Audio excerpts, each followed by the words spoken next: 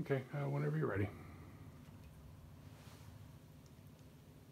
Hello, my name is Roberto Torres, Director of the Office of Immigrant Affairs and Economic Inclusion for the City of Detroit.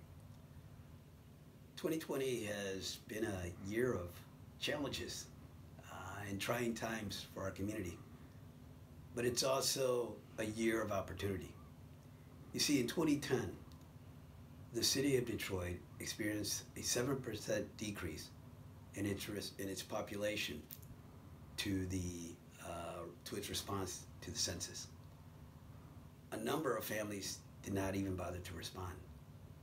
Yet we know that we lose billions of dollars over the course of 10 years if we don't respond appropriately. I'm asking our population, our Latino population, our immigrant population, the population of Detroiters, when you get that form, fill it out. If you can't do it, go on the website.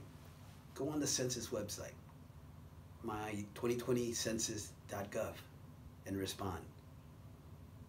If you can't respond, get somebody to help you respond.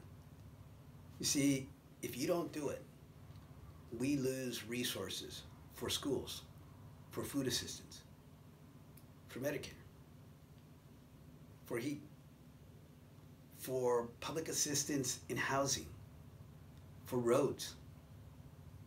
All of that are resources that are available to us, and all we have to do is complete the census. So take 10 minutes to respond to 9 questions that will impact our community for 10 years. Si no cuentas, no te cuentan. If you do not get counted, you don't count. It's that simple. Get counted, Detroit.